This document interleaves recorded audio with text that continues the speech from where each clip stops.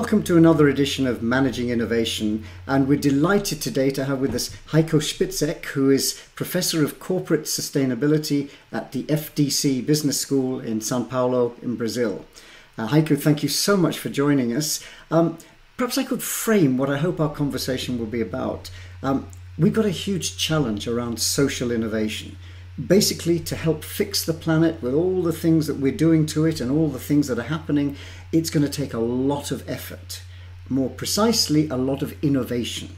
Even the Secretary General of the UN has said we can only hit those sustainable development goals through innovation. So it absolutely has to be about innovation, but it's not going to happen by accident. It needs change agents, entrepreneurs who are going to help make the difference. And what's great about what you've been doing, and why I'm so excited to have you on the podcast, is you're interested in a particular kind of individual, a particular kind of social entrepreneur who works in the context of a larger organization. And you have this lovely phrase, you call it impact entrepreneurship, impact intrapreneurship. And I think that's tantalizing anyway. I've also had the advantage of having read your wonderful new book, where you've got a lot of stories which bring this to life. So Heiko, thank you so much for joining us. You're very welcome.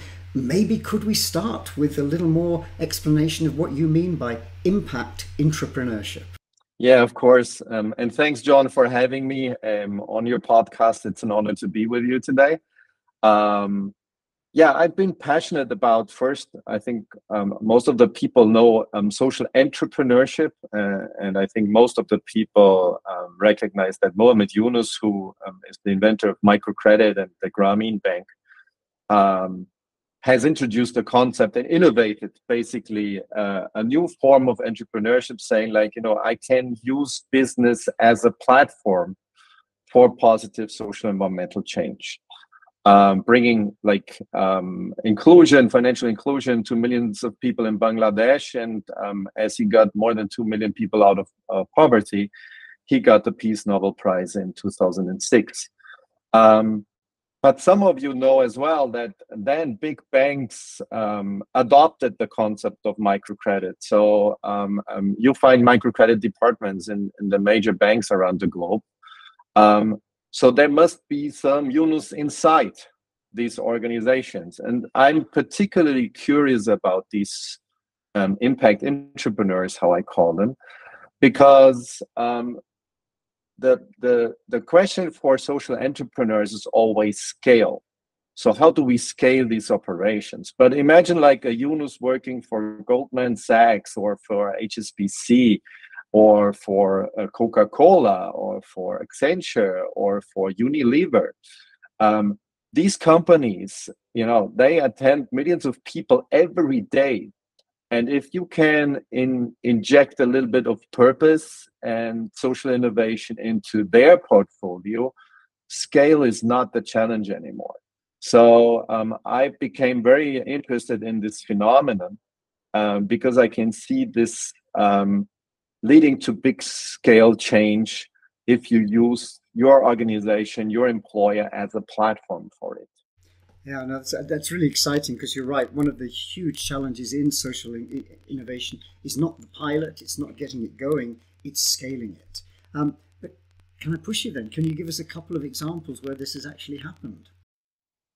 Of course. And I think I like to make the connection with Yunus, because if you think about it, he founded the Grameen Bank more or less in '76. He got the Peace Nobel Prize in 2006. So it's 30 years. In 2006, Grameen had about 7.5 million customers, out of which they got 2 million out of poverty. Now compare that with Vodafone and Safaricom in Kenya. They started M-Pesa, which is 2 employees of the organization, Susie Loney and Nick Hughes.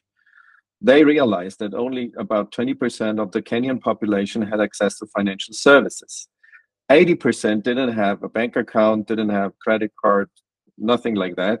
So if the poor parents manage to get their boy through education, the boy makes a career in the urban center and wants to send money home to the poor parents in the countryside, somebody had physically to deliver the money there.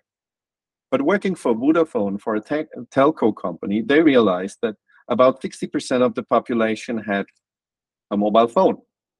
So what happens if we allow these people to transfer money, just like sending and receiving WhatsApp messages?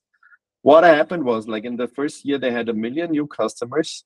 Today, the whole idea has spread all over Africa. 52 million people are connected on the system.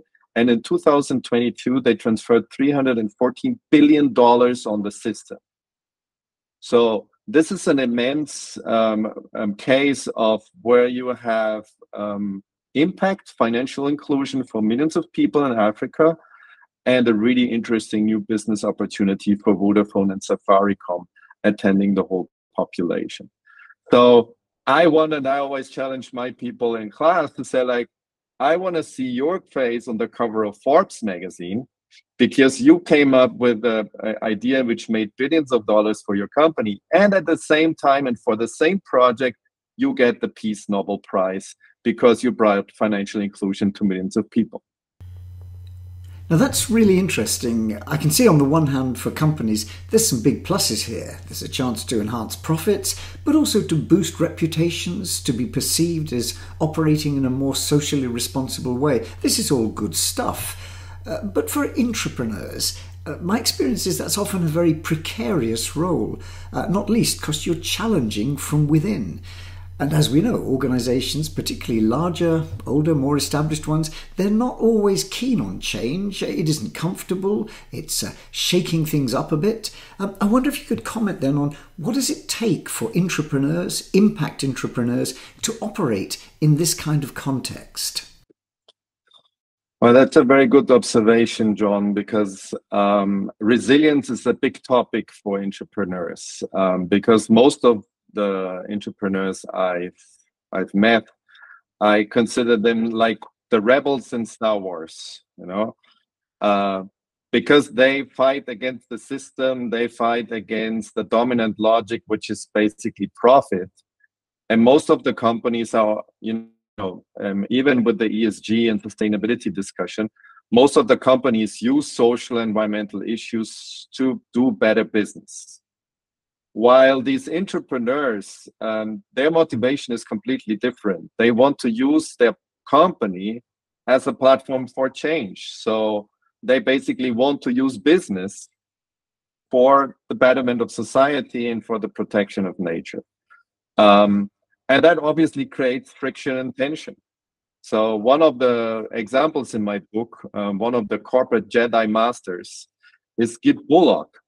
Gib Bullock worked at Accenture, and he was on his typical, and this is like for storytelling fanatics, you potentially know the hero's journey.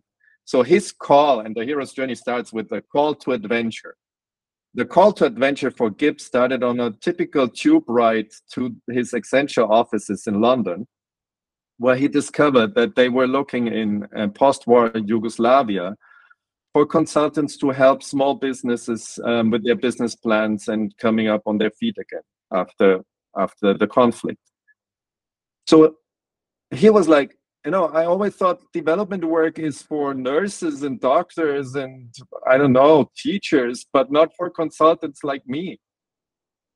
And then he volunteered, and it was such a life-transforming experience for him that he decided to found Accenture Development Partnerships, which has the purpose to bring top-notch consulting services to NGOs and thus leverage their impact. Now, he wrote a book which is called The Entrepreneur, Confessions of a Corporate Changemaker, because at a certain point he ended up in a psychiatric ward, closed for 1 week because he snapped. And it's a very interesting tale because he tells his story about founding Accenture Development Partnerships, and then the next chapter is about one day at the ward. So mental health issues are very serious for impact entrepreneurs because they're invested not only with their position and their job, but with their whole passion and their heart and everything. So they are all in. But this is exactly the people you want if their passion is aligned with your strategy and your ESG targets. Nothing better than tapping into that kind of motivation from a human resource perspective and attracting of talents. Well, that's a wonderful example, but for me, it also highlights the courage that individual impact intrapreneurs actually need. It's not an easy ride. One of the things I love about your book is that you've used this metaphor of the hero's journey, and you've also woven in, and I'm very much a fan myself, you've woven in the Star Wars angle. But what you've drawn out at the end of each chapter is not just telling a story of a journey, but then asking the people who've made the journey to share some of their Jedi wisdom. You know, what have I learned and what would I pass on? And this does feel to me like it's an important concept, but we need a community of practice around impact intrapreneurs. I wonder, could you comment a little around that and particularly share some of the Jedi wisdom? Yeah. Well, I think first, this is a very common phenomenon. Many of the people who I've met, they haven't given themselves a positive identity. They realize that they're the odd one in the organization, that they're always against the currents, thinking about social environmental impacts, thinking about purpose, asking all these questions which let's say, normal employees don't ask.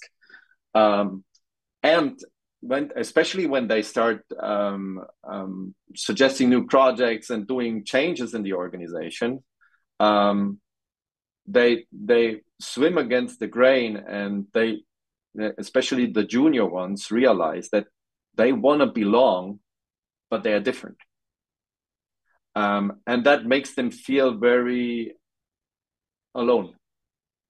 I think they feel very, very alone. Many of these people think they're the only ones in their organizations.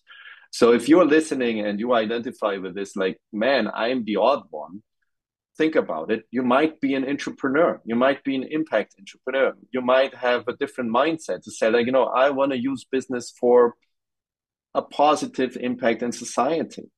And that's what makes me different. And that it's not making you odd, it makes you valuable. And this is where I bumped into the League of Intrapreneurs, which is a global organization which puts all these crazy ones together and gives them energy and recharges their batteries and gives them the feeling, man, you're not alone. You have millions of warriors besides you.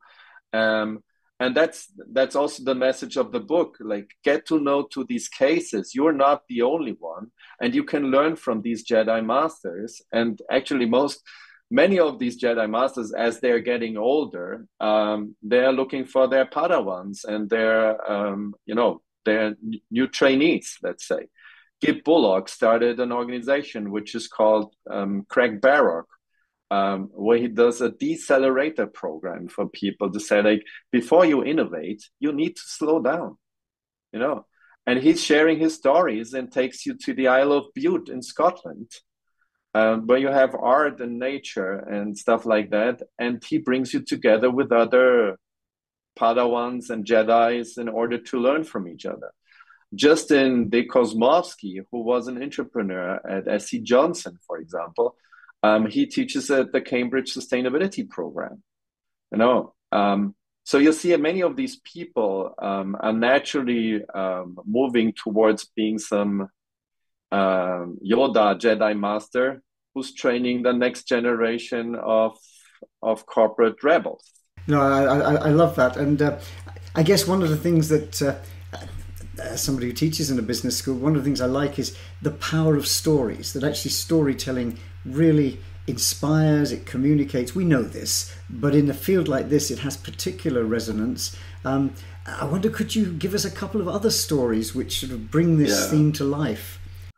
No, and I think, like, as you said, storytelling, that storytelling is a weapon for a corporate Jedi. And I think the best story in my book about this is from Catherine Connors, She is a feminist. She was a feminist researcher and lecturer at a university.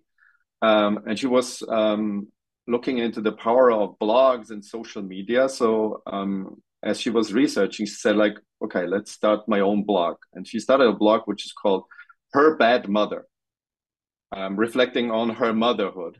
And her blog was, I think it was Wired magazine or somebody put it in the top 10 blogs of the US.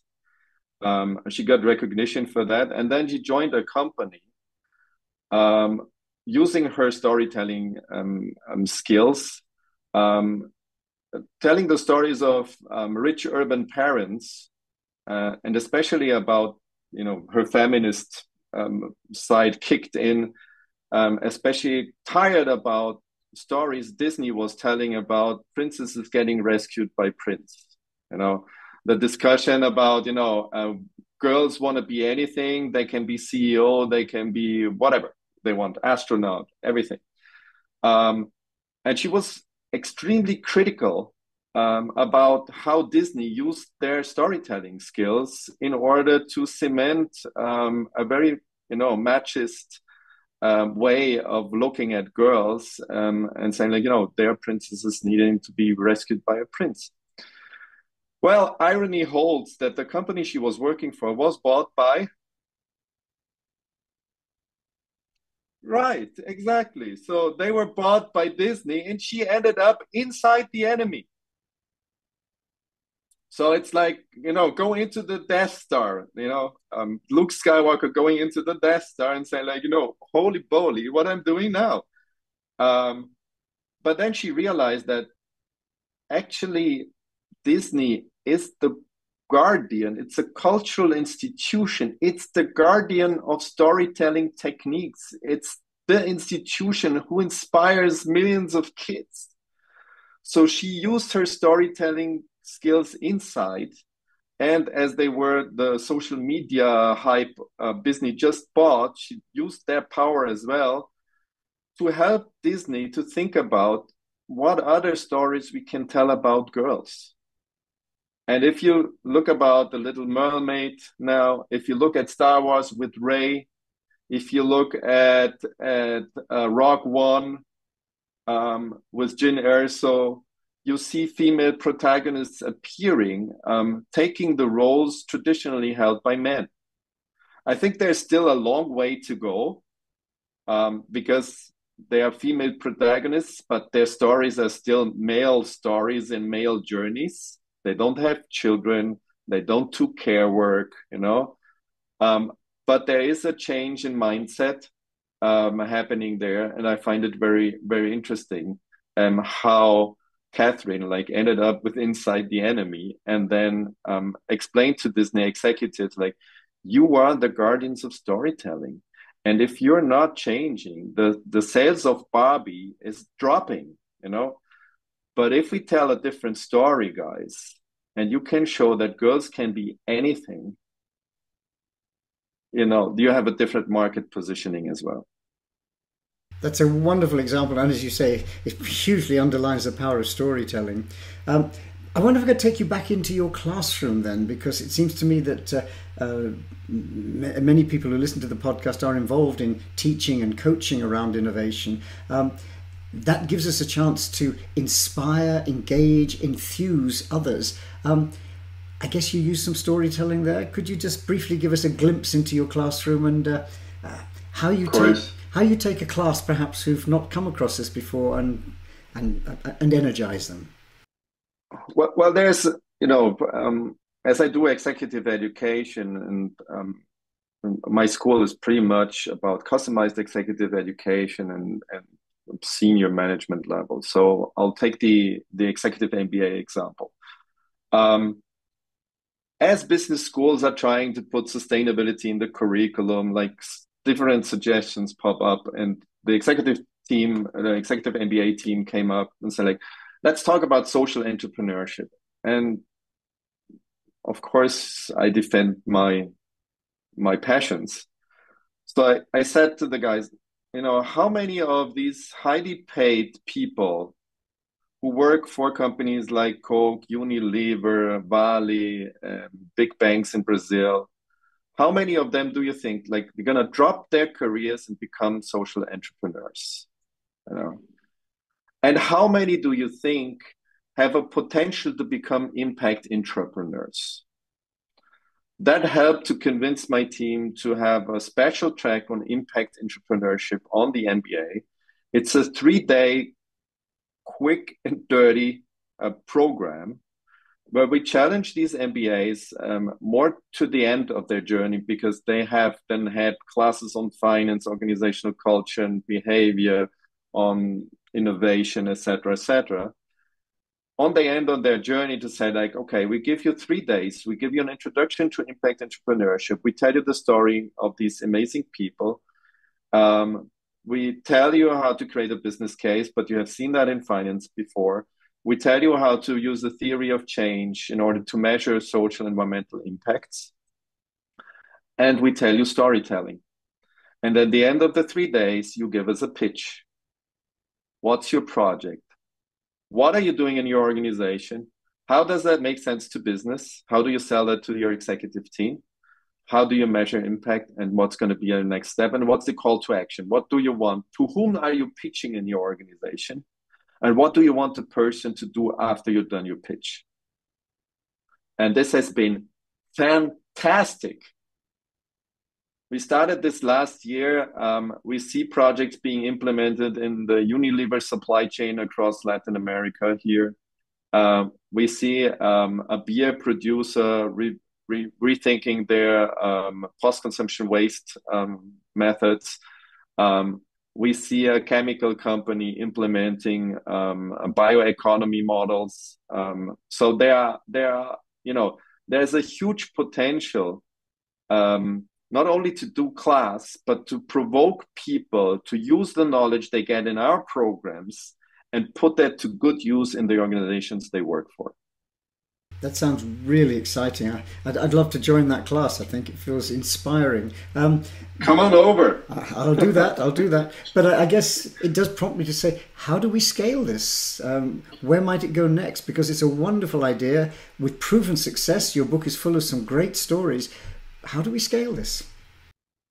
Well, we founded in 2018 the Center of Entrepreneurship here at Fundação Dom Cabral with a couple of companies. And then in 2020, the pandemic hit, and we said like, okay, that's it, it's over. No more acceleration of these cool projects. But I think the pandemic forced us, of course, to go online. So we created an impact entrepreneurship course in Portuguese, which is 2 months. But can be shorter as well. It's about 20 hours of dedication. But we do exactly that. Like if you are a potential entrepreneur working in a company, this is entrepreneurship. This is how you create an idea. This is how you create a business case. This is how you measure social impact. This is how you create a story. Send us your pitch. So the end of that program, people send us a 5-minute video pitch. The pitch, together with an evaluation sheet, goes to the people they're pitching to in their organizations. When we get their evaluations and the evaluation of ours, we blend that together and they get a certificate for impact entrepreneurship. So this is through this online course, we have trained more than 2,000 people. At BASF, which was one of our corporate clients here, we've trained more than 800 of their employees in this course. They created about 60 ideas, and we have a 40% implementation rate of their ideas. And there you have everything from reducing costs because of energy efficiency or better resource use, to new business models which use climate change to get closer to their clients. There's a lot of things, and now we're working with them on more dedicated impact entrepreneurship programs where we have the whole story of the online course, but then we say like we have a dedicated entrepreneurship session on climate change or on diversity or on social inclusion or on bioeconomy. So we want to inspire many more people to create ideas, get to do the first pitch, and if the first pitch is good, will help them accelerate and sell the idea to their senior managers. It sounds amazing. Again, inspiring ideas, and I can see how it builds a movement for change, which is what we need.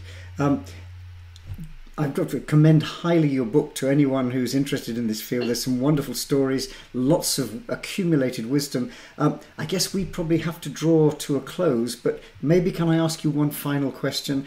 You've probably seen this one coming. Jedi wisdom. What would Jedi Master Heiko offer in terms of advice to someone who might think, yeah, I'm inspired by this. I want to be an impact intrapreneur. What would your Jedi advice be? Act. There's one chapter on corporate Jedi philosophy, which is act. Start doing something. Listen to what your leadership is concerned about on social and environmental topics. Think about how you can use your skills to better this impact, and what are the business impacts associated to this. If they're concerned about climate change, you might think about energy efficiency, which helps you to reduce costs. And at the same time, if you better use energy, you're certainly going to reduce your emissions. So this is good for the planet, this is good for your organization, this is good for your career. And then don't be afraid to try. As Master Yoda said, the greatest teacher failure is. So you need to learn from your errors. And there are a few people who have paved the way. Look them up. You find, as John said, like there are examples in my book. Potentially, some of them, or some of these Jedi Masters inside your organization. Create connections with them and learn from them. But most of that is uncharted territory. So you need to go, you need to discover. And as if we look at the end of Rogue One, you need to have a little bit of civil disobedience in your organization to say, like, I'm bending the rules. It might be a good advice to fly under the radar at the beginning and not, stick too much attention to it. But if you realize a small project which creates benefits on the business for your organization, helps with the social and environmental agenda, and you deliver that successfully, then the organization might create sufficient trust to let you do the crazy stuff as well. Wonderful. One of my great heroes has always been Alec Guinness, and that was one of my favorite roles of his, and I could hear him mouthing some of those great ideas. But Heiko, thank you so much. That's been really interesting, and I do encourage people yet again to look at your book. And thank you, and hopefully we can talk further on this in the future. But for now, thanks very much. Thanks for having me, John. It was a pleasure.